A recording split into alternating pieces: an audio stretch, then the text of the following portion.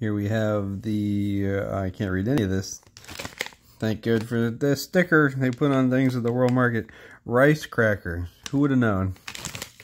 I could have guessed the rice part maybe, but you know.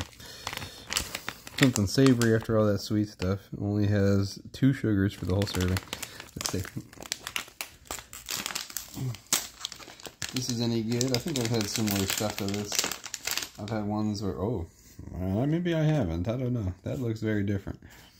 It smells salty. Ooh.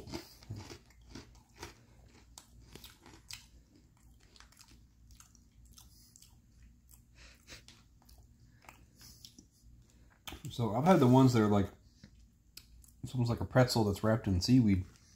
This is like a fucking, it's like a weird, it's like a cannoli almost. It's like one of those like combos where they have the powder pizza inside with the crunchy outside, but Japanese, or well, I don't know what country this is from. Oh, product of Japan. Japanese.